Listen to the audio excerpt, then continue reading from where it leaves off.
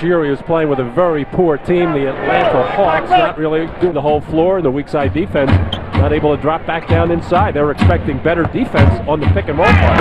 Lamond Murray to trigger that triple from the baseline. Foul trouble, get into the bench, and then try to get him in late foul trouble to keep him on. He is really the key to this team because they're such a good defensive team. Murray has bottomed out 2 jumpers on George Lynch. This is a very good. George Lynch didn't dribble. Look from Lamond Murray.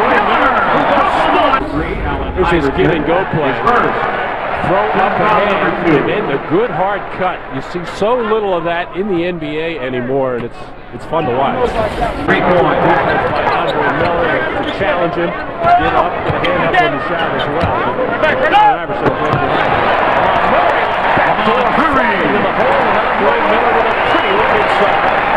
Down, and you start thinking all kinds of different things, and you do work, but you got to go out there and play the game and make the plays, and the Miami Cavaliers aren't doing it. Big game in Philadelphia way back in November, scoring the basketball. Biggest lead of the night for the Sixers. It's 10. Lamond Murray. Much of the time, mostly outside jumpers for Lamond Murray. He's got chances now. Getting to the free throw line, a big key. Lamond will nail a couple of free throws. He's a push. Jim Jackson for 3. Taylor will battle, but McCullough throw it right to Lamond Murray. He'll trigger the jumper to fall.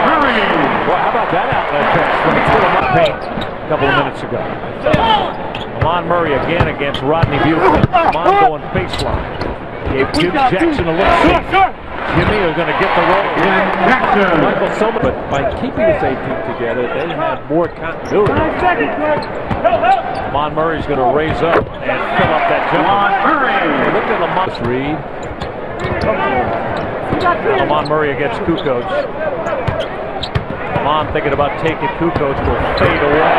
Rainbow jumper. That's feathery for Lamond as he got it. For a reason, have gone away from it.